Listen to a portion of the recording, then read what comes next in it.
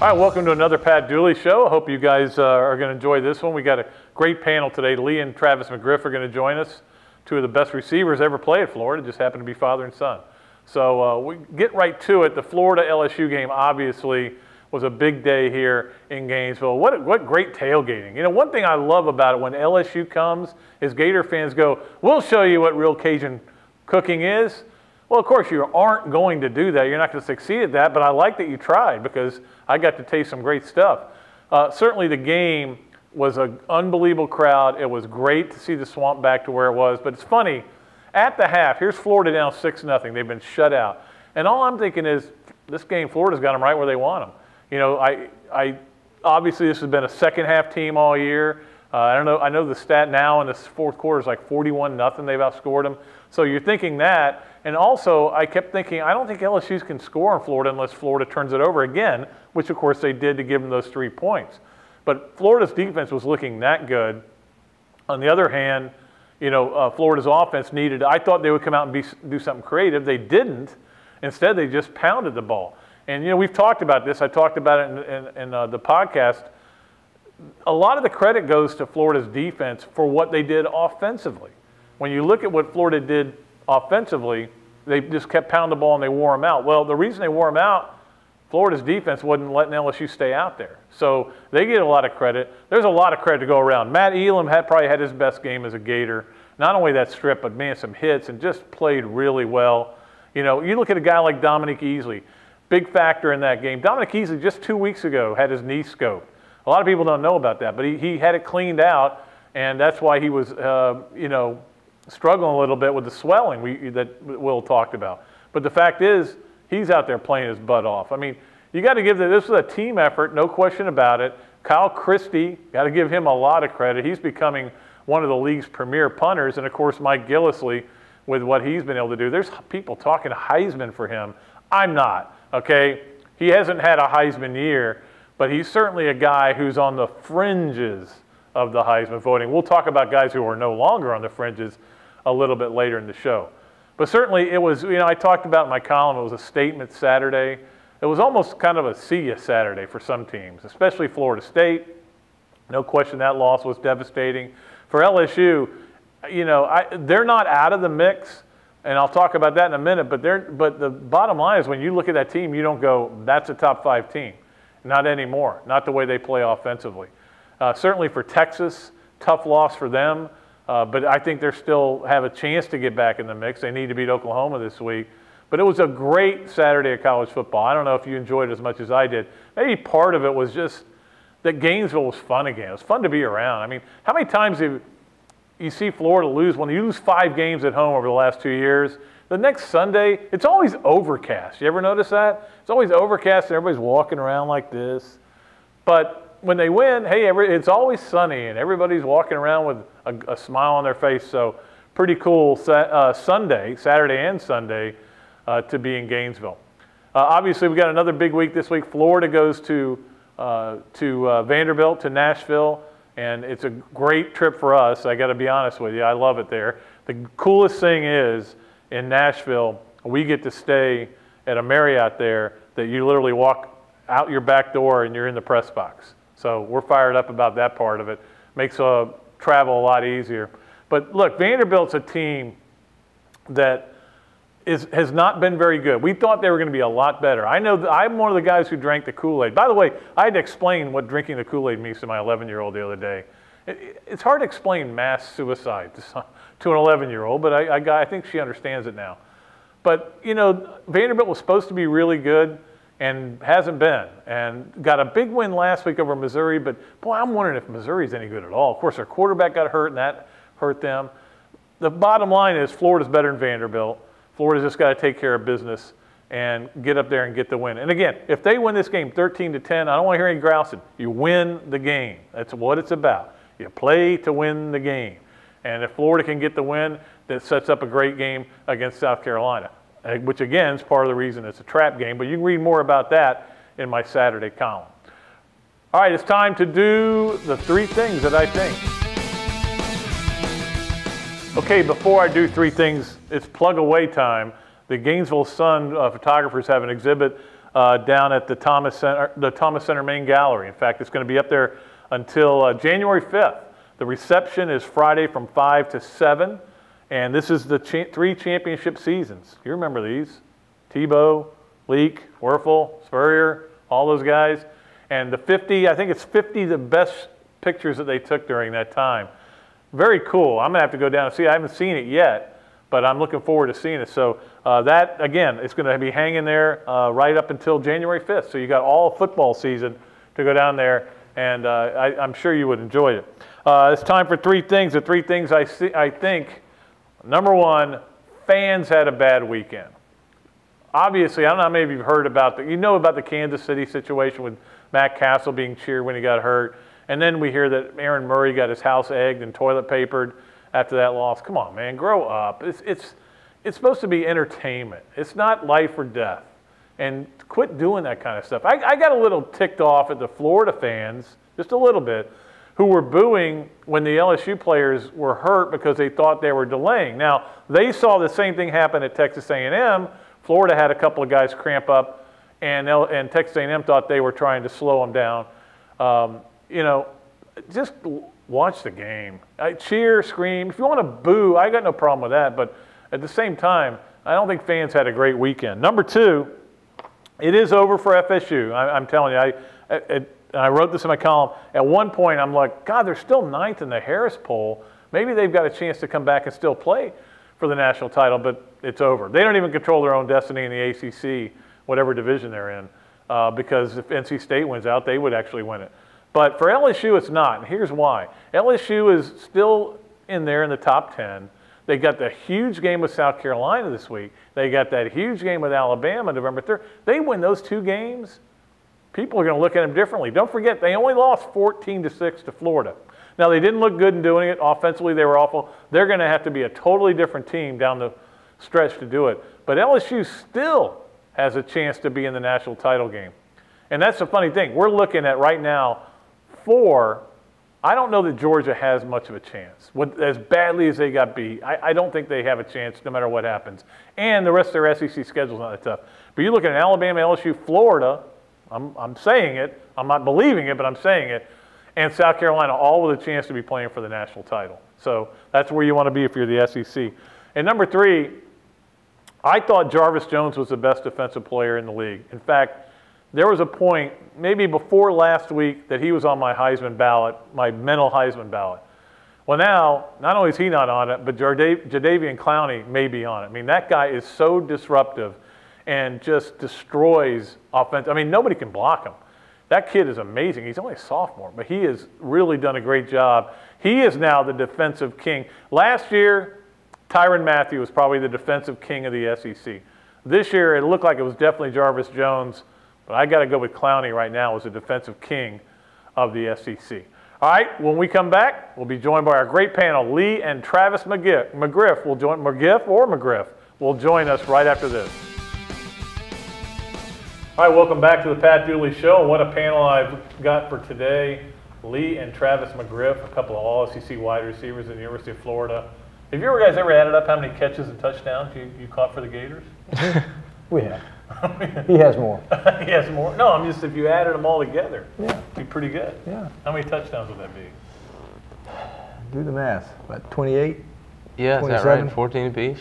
Which his is probably more impressive because they were playing in the wishbone. Yeah, exactly. Yeah. But certainly 2 of the greats at the University of Florida, and I appreciate them coming in. We'll go to our 5 questions. Of course, we do every week on the Pat Dooley Show. We'll start with number 1. Because I have these 2 wide receivers in here, former wide receivers, which is more important for a wide receiver, speed, hands, or brains, Lee? And I know you had all 3. Or 2 of the 3. Your memory is very weak, but I appreciate the compliment.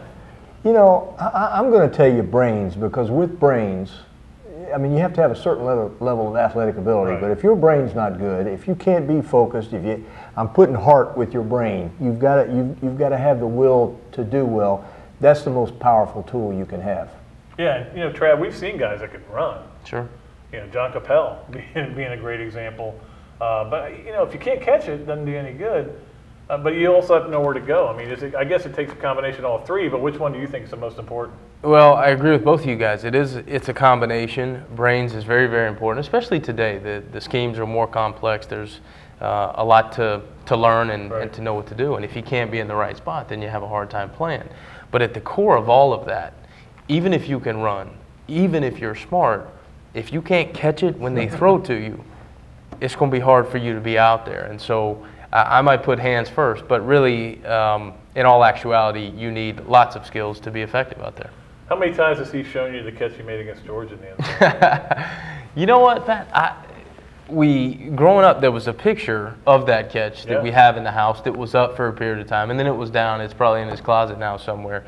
He never personally showed it to me, but I was very aware of it, probably more from other people and what they would tell me about it. And then obviously that picture was around, but I know it was a huge play. And back in those days, unlike when we played in the 90s, the Georgia game was so big, and Georgia had the edge in the rivalry. And then it shifted big time in the 90s. Almost it became secondary, not were we going to win, how bad were we going to beat them.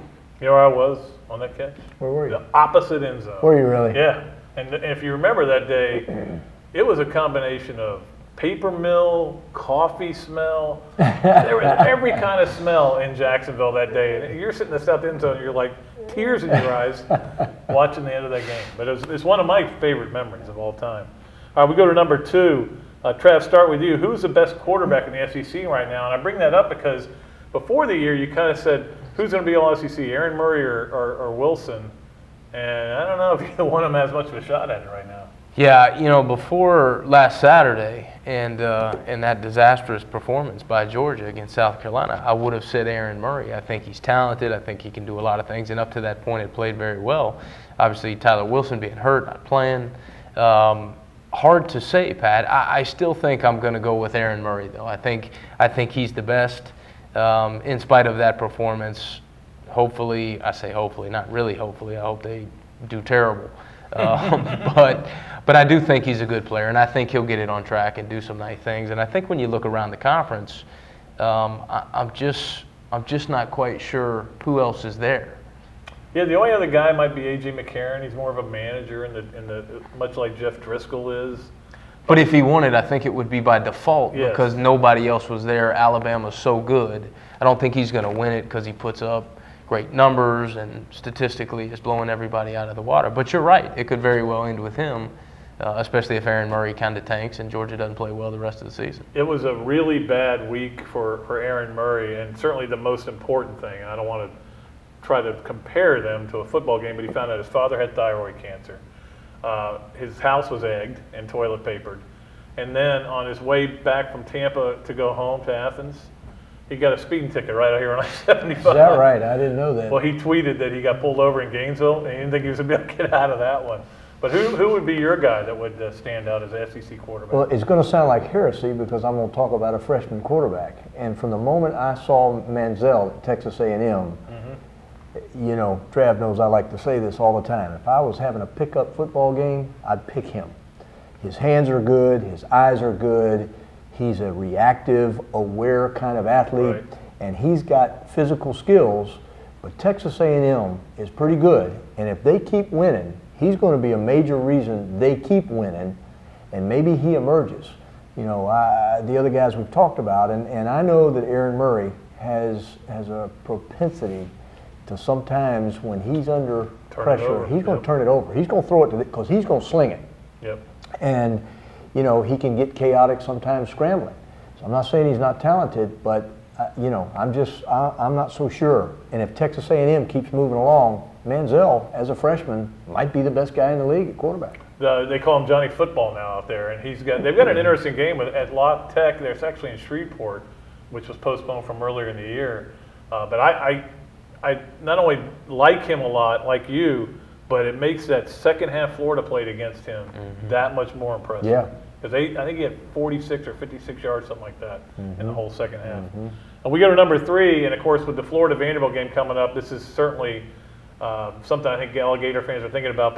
But start with you, Lee. And I don't know if you guys ever had this. This was not a term when you were playing, but how real are trap games? Actually, for my senior year when I was playing, Vanderbilt was a trap game. We were undefeated. We were ranked around 5-4 right. at the time. We went to Vanderbilt and took it on the chin.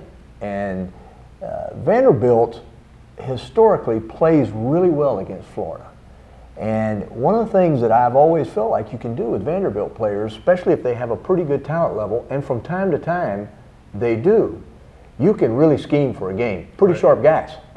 Pretty sharp guys.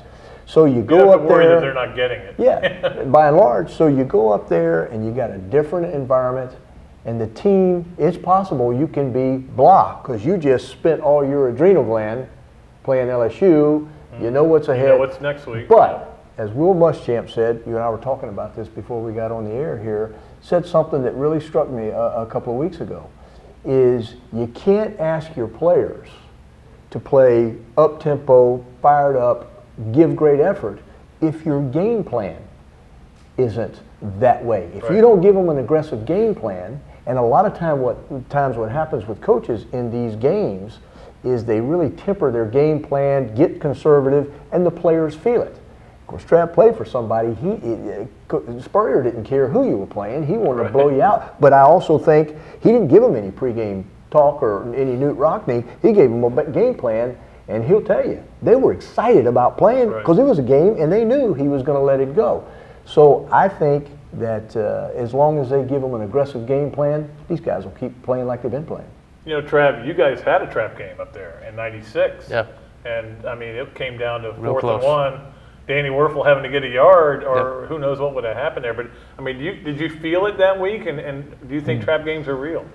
I think they're real. I don't know that I could tell you anybody felt it during that week of preparation. But I think when you play football, it's obviously, as we know, it's a very emotional game. And so it's not like you just walk out there, look at the game plan, physically you execute the game plan, and that's all it takes. And so it is hard over a 12, 13, 14 game season to be at your emotional peak every single week. And when you come off a game like we just did against LSU, or any big game where emotionally you really get jacked, and then you think you're playing a lesser opponent followed by another big opponent, there can be a tendency to relax. You try hard not to do it, but sometimes it's just human nature. And I think Will's point, your point, is really right on about the game plan. If you walk in on Monday or Sunday, whenever you first get together and look at that game plan, and it's boring and it's plain, and you can tell that these guys are attacking and defending in a very basic way, then you kind of take on that persona. You know, you kind of think, well, clearly we're just taking it easy this week. But if you go in the meeting room and you're looking at the game plan, you think, all right, we're coming out smoking, we are coming after them, we're trying to score 50 and shut them out, then as a player, that's fun, because it's always fun to go out there and perform and to do what you do and to be put in positions where you can be successful regardless of who the opponent is. Yeah, and I think Will understands that. You know, I think he'll fall right into line with that because we've seen that. You know, he keeps saying it was only one win, it wasn't 1.5. Number 4, what's a better story this year so far? Duke 1 win away from a bowl game, Travis, or Penn State winning 4 straight after their tough start? That's a tough one. I'm probably going to go with the Penn State situation. I think what Coach O'Brien has done there, kind of just dealing with such an impossible situation. You know, first you have to convince your team to stay and not jump ship. Their best running back goes out to USC. Just incredibly tough to deal with, and the fact that they've reeled off 4 in a row. And I think you can tell, Pat, I haven't seen lots of their games, but the bits and pieces I have seen, those players like him. They want to play for him. They're fighting and scrapping and really doing a heck of a job, and the university's rallying around them. And that's a good thing to see because of the, you know, just enormous, disastrous situation that they've had to deal with up there. And I think it speaks to how good of an X's and O's coach he is. Right. I think he's really good. They could be 6-0. I mean, they could. They're very they close were to up being on that, Ohio sure. and blew it, and then of course they had to miss field goals in their second game. You may be talking though, Lee, about the 2 coaches of the year in their respective conferences. If Cutcliffe goes 8-4 at Duke, you should you shouldn't even vote on it. And certainly if Bill O'Brien, with everything the way everybody's falling apart in the Big Ten, would certainly have a chance for that. Yeah, Cutcliffe does that. Tennessee may be wishing or wondering how come they ever let him get away. That's right. Which one's a bigger story for you? I'm with Trav. Penn State. That was an unprecedented tragedy in maybe all of sport. And it wasn't the players' fault. That's the thing. Exactly. And they've really suffered, and their character, which is an overused word, but they really are exhibiting that from the coaching staff to the players. I think it's.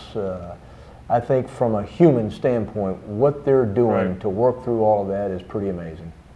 And of course, they have a big win. What happens? What's the big story this week? Jerry Sandusky gets sentenced. So I know. They can't get away from it. But maybe this will be the end of it. I know they'll have all kinds of lawsuits. And again, I'm mad at the school. I'm certainly not mad at the players and the coaches. Right. We go to number 5, the final one. Give me one team that's going to be in the national championship game that's not named Alabama or Oregon, Lee. Not Alabama or Oregon, so I'm eliminating 1 and 2. Well, if I'm a real homer, I'll say Florida. How you like that? But I would like that. I would like that very much. Well, we'd all like that. You don't know how good they treat the media in those BCS games. You know what? And I'm not saying I thoroughly believe this, but if you go back to the early '90s and look at the Alabama team that marched its way to the national championship, they didn't do it any more pretty than this Gator team is doing it right now. It was squeakers. And I hate to bring this up, that in 1998 there was a Tennessee team that Florida was better than, and they grinded their way into the national championship, and every win was ugly. Florida, if they played them 10 times, in my opinion, would have beat them 9, but they grinded their way to the national championships. I don't think it's impossible, but just consider that. But West Virginia is the one where all the lights are on and it's sizzling. Doesn't seem out of the question. When you brought that 98 game up, I don't know whose side more, Travis or me, because I had my wife up there. It was like, big deal because Florida never loses to Tennessee. Everybody will have a blast. Yeah. That was a somber ride back to the hotel. No, that was a heartbreaker. You got me thinking about it now. That team ends up winning the national title and going undefeated. And if you remember the preview, or actually 2 weeks before that, because they always had a bye before us, they played Syracuse at Syracuse and snuck by and barely beat them. Then they barely beat us, then they kind of got going. But we played them up there. We had 7 turnovers, Pat. I remember 7. 2 of them inside the 5. And we lose on a field goal we should have made in overtime, and that's the team that wins the national title. They play Florida State, the team that we also should have beat at the end of the year. If Gerard Warren falls on the fumble in the end zone. But didn't Terry Jackson fumble one going in, I think? Twice. Yeah. Twice. Literally going into the end zone. Sorry, Terry. Yeah. Believe me, if I ever, it's a bad day for everybody. I had a fumble too. Travis Taylor had a fumble. I don't know if I've ever done my list of most painful losses, but I think that would have to register in there. Who's your team though that'll be in Miami? I'm probably going to agree with the West Virginia thing. And Pat, right before we came on here, we were kind of talking about it real quick, and I was kind of racking my brain, having a hard time. I think Florida State before last week was kind of the sexy pick. Everybody thinks that the talent level is back up again. They had looked pretty good in the previous games, and then obviously they lose to NC State, so they're kind of out of the mix. Anybody from the SEC, I do think. South Carolina. Yeah, South Carolina, Florida, I think we're capable if you can handle that run. But West Virginia, with the conference they play in, with the way they look on offense, with Geno Smith at quarterback, who's becoming a Heisman front runner and doing some incredible things. They're so productive on offense. They're going to have a very easy road to get there. Right. Now, if they get there, I don't know that they can hang with who they're going to be playing, because it's probably going to be somebody from the SEC. But the question was, who would be in Miami other than Alabama and Oregon? They probably have a good shot. Well, it'll be interesting. I'm voting for Florida just because of the way they treat the media. But BCS, the games are unbelievable. Yeah. But, hey, we appreciate Lee McGriff and Travis McGriff for coming in. It's been a great panel. We're going to take a break, come back with the list. Okay, it's time for the list, where we're going to talk about 5 things that I have been running around in my brain. And this is, we're at that point in October, and I usually don't even think too much about it till October. But in October, I start thinking about the Heisman Trophy voting, because I'm a voter, Robbie's a voter, and you have to start kind of getting in your mind how you're going to vote. And I know a lot of guys will be talking about Heisman frontrunners after the first game. Come on, be serious. Well, we all know Geno Smith's the front runner right now, and it's going to be hard to beat him out. But the list today is the 5 Heisman candidates who you don't have to worry about. They don't have to worry about getting a suit to be ready to go to New York, I don't think, in my opinion. Number 1, Monte Ball from Wisconsin. And, I mean, his numbers aren't terrible. I mean, he's rushed for over 500 yards, but Wisconsin's not any good. It's just he's not having a Heisman season. And you know, unfortunately, it comes down to the best player on one of the best teams. Now, Tim Tebow kind of broke the mold when Florida went 9-3 and he won it. But still, for the most part, it's somebody from – it's going to be in Alabama, Oregon, West Virginia. You know, somebody like that will probably win it. And, again, that's one reason Geno Smith's got such a big lead on everybody. If West Virginia loses a couple of games, it's going to be hard for them. But Monte Ball, who's been a good back, not a great back, certainly not a Heisman winning back, and I don't think there's anything he can do the rest of the way because the Big Ten is so bad. Number 2, E.J. Manuel, who kind of was a dark horse before the year, and then with the Clemson game, got a lot of momentum, and people were fired up, and they were thinking, man, this could be a guy who could win the Heisman Trophy. But when you get shut out in the second half and your team needs you to score points, 2 would have been enough. But when you get shut out in the second half on the road and lose a game and lose your shot at a national title, I'm sorry. No matter, he could do it for 8 million yards the rest of the year. I wouldn't vote for him for the Heisman because I think when this team needed him, he couldn't get it done. Now, it's not all one guy. We all know that. I'm not blaming E.J. Manuel for that. I'm just saying the way the Heisman people vote. And again, I've said this a million times. There's probably an obit writer in Spokane who's got a Heisman vote. I think there's way too many voters. They should cut it by a third and let the people who really follow college football vote on it. But that's not the way it works. So I'm going more for not so much with my ballot, but all of this is pretty much it.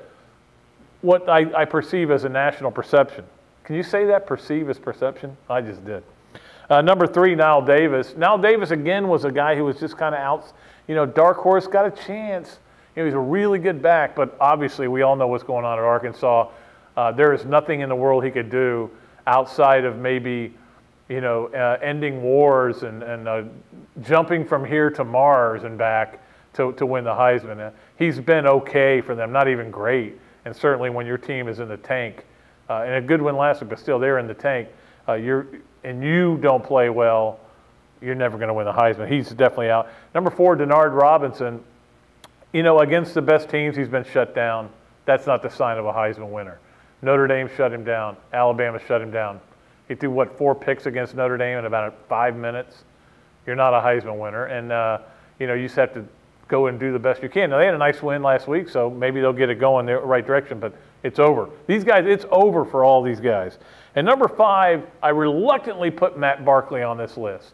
Matt Barkley not only had the loss, hasn't played overwhelmingly good for much of this, during that 2-game stretch there. Came back last week against a Utah team that's pretty average and did rally them to win, but that's not enough. I see some people still think he's got a shot. I don't. I think it's done for him. And, you know, again, he could do some great things, and they've got a big game against Oregon. The reason Oregon is what I was trying to say. I think I said Oregon. But Oregon, the reason I reluctantly put him on this list is if he puts up great stats and goes out and beats Oregon, which is the only thing really between them and a national title, then he might sneak back on that ballot. Might get a trip to New York. But we'll see. At any rate, that's going to do it for today's show, and we appreciate you guys clicking on. Don't forget, we've got our radio podcast up, the Beach Boys podcast, the Swampcast. We've got so many different things we're trying to give you guys, and I hope you enjoy it very much. Thanks again to Lee and Travis McGriff as well for coming on board. Until next time, Pat Dooley, sports columnist of the Gainesville Sun, saying so long from the Sunshine State.